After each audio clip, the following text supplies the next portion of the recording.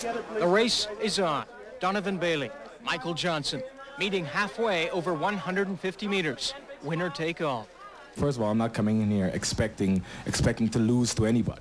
I'm the new star of track and field, and so I'm going to take that title.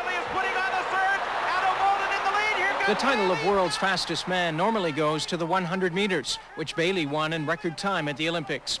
But when Johnson rewrote the record book in the 200 and 400 meters and then claimed he was the world's fastest man, Bailey took issue. Now the issue will be decided 1-1.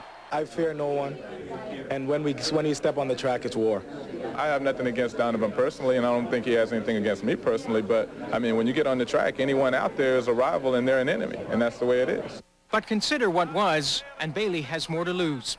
Canadians were crushed when steroids canceled Ben Johnson's claim as world's fastest man, and would be again were Bailey to lose that label this time around. But Bailey claims he's got to race for the good of the sport. Would have continued training and running even without this race. But I mean, again, I think that with the generated publicity of this race right now, then it definitely would help my teammates. I mean, I think that's very important for me as I displayed in the relay and so forth in Atlanta. But Bailey's personal payoff is enormous, whether he wins or not. $500,000 for just showing up, and another $1 million if he wins. I'm an athlete and I try to be the best athlete I can be, but it's very obvious that it's also my job. So I have to be the best person or the best businessman I can possibly be also.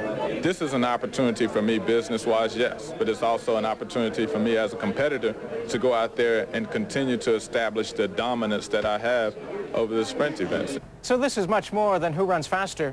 It's about fast money, about bragging rights, and about the two egos that crave both.